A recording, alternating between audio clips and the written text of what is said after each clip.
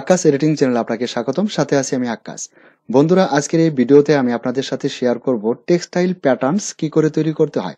তবে হ্যাঁ বন্ধুরা, আজকের এই ভিডিওতে আমি কিন্তু আপনাদের সাথে সবগুলি প্যাটার্নস তৈরি করা শেখাবো না, কারণ সবগুলি প্যাটার্নস একসাথে তৈরি করতে গেলে আপনারা অনেকেই মনে রাখতে পারবেন না এবং ভিডিওটি অনেকটা লম্বা হয়ে যাবে। আর ভিডিওটি অনেকটা লম্বা হয়ে গেলে হয়তোবা এতটা ধৈর্য নিয়ে আপনারা ভিডিওটি দেখবেন না। তাই আমি আপনাদের জন্য টুকরা টুকরা করে, খুব সহজ করে এবং ছোট ছোট ভিডিও আমি আপনাদের জন্য তৈরি করব। তবে হ্যাঁ, যদি আপনারা পরবর্তী প্যাটার্নসগুলো পেতে চান তাহলে আমার এই ভিডিওর কমেন্টস বক্সে আপনারা কমেন্টস করে জানালে আমি পরবর্তী ভিডিওতে আপনাদের জন্য প্যাটার্নসগুলো তৈরি করতে সম্মত থাকবো।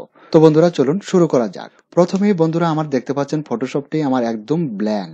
তো এখন আমি এইখানে নতুন একটি পেজ নেব। নতুন একটি পেজ নেওয়ার জন্য প্রথমেই আমরা এখান থেকে ফাইলে ক্লিক করে দেব। ফাইলে ক্লিক করার পর ফাইল থেকে নিউয়ে ক্লিক করে দিন। নিউয়ে ক্লিক করার পর বন্ধুরা দেখতে পাচ্ছেন যে ডায়লগ বক্সটি ওপেন হয়েছে। এখান থেকে আমি কি সাইজের পেজ নিতে চাই, আপনারা এখানে দেখতে পাচ্ছেন আমার ওয়াইড দেওয়া আছে 1920 পিক্সেল এবং হাইট দেওয়া আছে 1080 পিক্সেল আর রেজুলেশন 72 আর কালার মোডটি দেওয়া আছে RGB। তো বন্ধুরা, এভাবেও আপনি নিতে পারেন অথবা যে কোনো সাইজের পেজ কিন্তু আপনি নিতে পারেন। তো আমার এটাই আনাপ। আমি এবার ওকে বাটনে ক্লিক করে আমি এই পেজটাই নিয়ে নিচ্ছি। বন্ধুরা দেখতে পাচ্ছেন এখন কিন্তু এখানে পেজটি ওপেন হয়ে গেছে। তো বন্ধুরা, এবার আমি নিব রেক্টেঙ্গুলার টুল। রেক্টেঙ্গুলার টুল বন্ধুরা যেখানে দেখতে পাচ্ছেন টুল প্যানেলে, এই যে এটা হলো রেক্টেঙ্গুলার টুল। এবার এই টুলটা আমি সিলেক্ট করে নিচ্ছি। এখানে ক্লিক করুন। ক্লিক করার পর বন্ধুরা দেখতে পাচ্ছেন এই টুলটি কিন্তু আমার সিলেক্ট হয়ে গেছে। তো এখন এটা দিয়ে আমি একটি রেখা এঁকে দিলাম। ধরুন এই রেখাটি আমি এঁকে দিলাম। তারপর আমি এটার পাশে আরো একটি রেখা তৈরি করব। এবার এটাকে আমি একটু চিকন করে দিলাম। তারপর আরো একটি আঁকবো, ধরুন এটা। তারপর আরো একটি।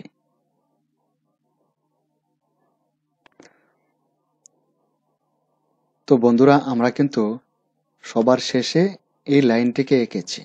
তো এই লাইনটি কিন্তু আমার লেয়ার প্যানেলে সবার উপরে রয়েছে। তারপর এটা রয়েছে, তারপর এটা রয়েছে এবং সবার নিচে কিন্তু আমার লেয়ার প্যানেলে এই লাইনটি রয়েছে।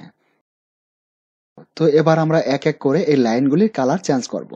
বন্ধুরা, আমি প্রথমে বলেছিলাম শেষের যে লাইনটাকে আমি এঁকেছি এটা সবার উপরে থাকবে। আপনারা লেয়ার প্যানেলে দেখতে পাচ্ছেন সবার উপরে যে লেয়ারটি রয়েছে এটা কিন্তু আমি সবার পরে এঁকেছি। তো আমি এই যে এই ছোট্ট আইকনে, এই যে দেখতে পাচ্ছেন এই আইকনে মাউসে ডাবল ক্লিক করব। এবার এখানে মাউসে ডাবল ক্লিক করুন এবং এখান থেকে যে কোনো একটি কালার আপনি চুজ করে দিন। সাপোজ এই কালারটি আমি দিয়ে দিলাম।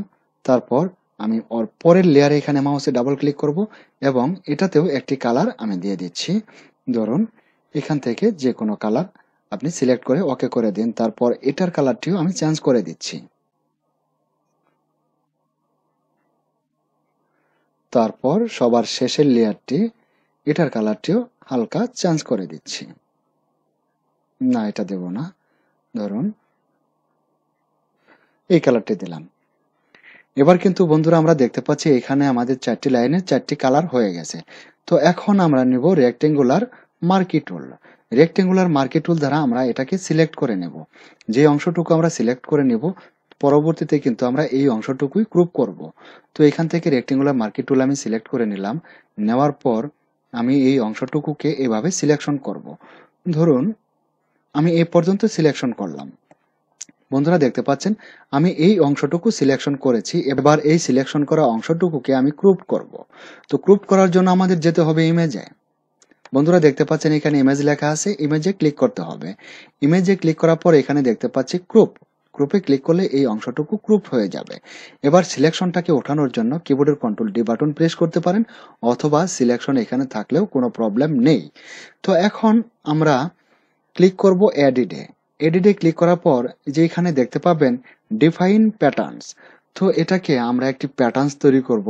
তো যে প্যাটার্নসটি আমি এখানে নিতে যাচ্ছি এই প্যাটার্নসটি এখন আমি ডিফাইন প্যাটার্নসে সেভ করে রাখবো যাতে আমি নেক্সট টাইমে কাজ করতে পারি। তো ডিফাইন প্যাটার্ন হিসেবে সেভ করে রাখার জন্য ডিফাইন প্যাটার্নসে আমাদের ক্লিক করতে হবে। ডিফাইন প্যাটার্নসে ক্লিক করার পর আমরা এখানে দেখতে পাচ্ছি যে ডায়লগ বক্সটি ওপেন হয়ে গেছে। এখন এই প্যাটার্নসের একটি নাম দিয়ে কিন্তু আমরা ওকে বাটনে ক্লিক করলে এখন এটি সেভ হয়ে যাবে।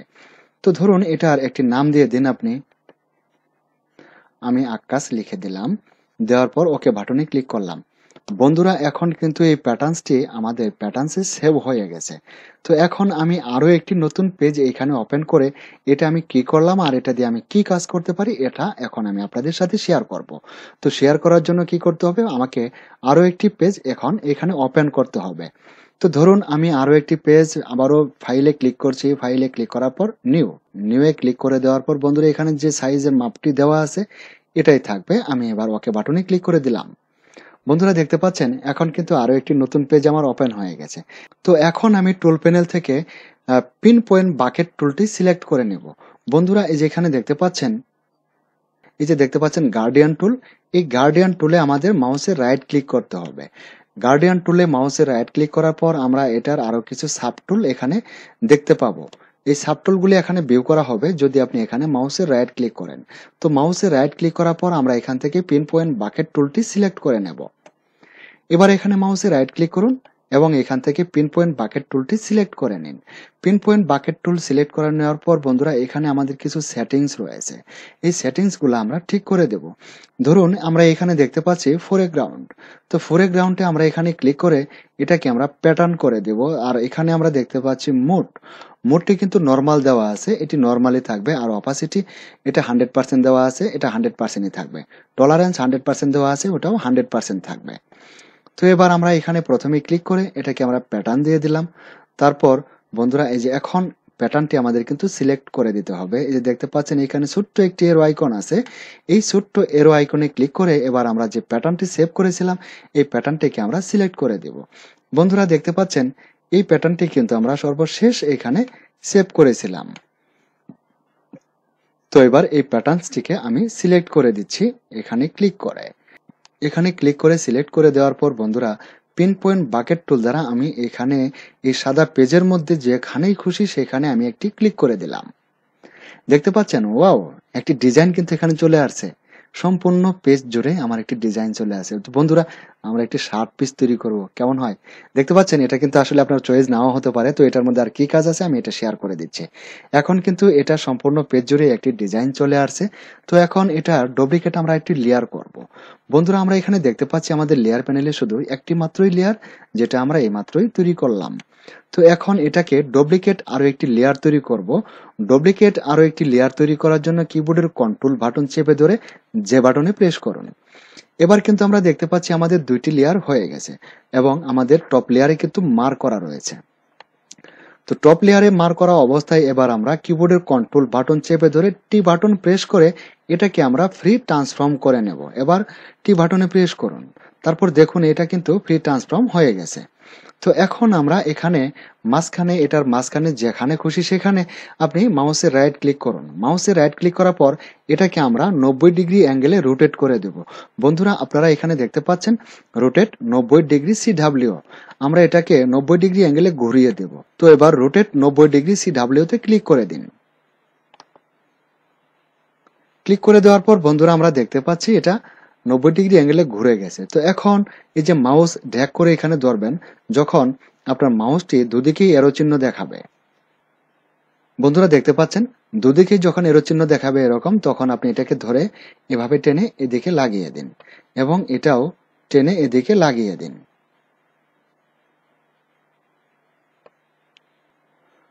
এবার এন্টার বাটনে প্রেস করুন। এন্টার বাটনে প্রেস করার পর বন্ধুরা এটাকে আমরা 90 ডিগ্রি অ্যাঙ্গেলে রোটেট করেছি। তো এখন আমরা ব্লেন্ডিং মোডটিকে চেঞ্জ করে দেব। বন্ধুরা আমার প্রিয় শিক্ষার্থী বন্ধুরা এখানে দেখতে পাচ্ছেন এটার ব্লেন্ডিং মোড দেওয়া আছে নরমাল এবং আমাদের উপরের লেয়ারে মার্ক করা আছে। তো উপরের লেয়ারে মার্ক থাকা অবস্থায় আমরা উপরের লেয়ারে ব্লেন্ডিং মোডটিকে চেঞ্জ করে দেব। তো এবার এই নরমাল অপশনে আমাদের ক্লিক করতে হবে। নরমাল অপশনে ক্লিক করে আমরা ট্রাই করে দেখতে পারি যে কোনটা দিলে আমাদের ভালো লাগে। তো নরমালি ক্লিক করে দিলাম। এখান থেকে আমি ডার্ক দিতে পারি, মাল্টিপ্লাই দিতে পারি, কালার ব্লোন দিতে পারি, তো যেটা খুশি। তো প্রথমে আমি মাল্টিপ্লাই করে দিলাম। বন্ধুরা দেখতে পাচ্ছেন এটা কিন্তু এখন সুন্দর একটি চেক শার্টের পিস হয়ে গেছে। তো বন্ধুরা ভিডিওটি আমি এখানেই শেষ করব। পরিশেষে আপনাদের সুস্বাস্থ্য এবং নেক হায়াতদানের প্রার্থনা মহান রাব্বুল আলামিনের দরবারে রেখে আমি ভিডিওটি এখানেই শেষ করছি। আল্লাহ হাফেজ।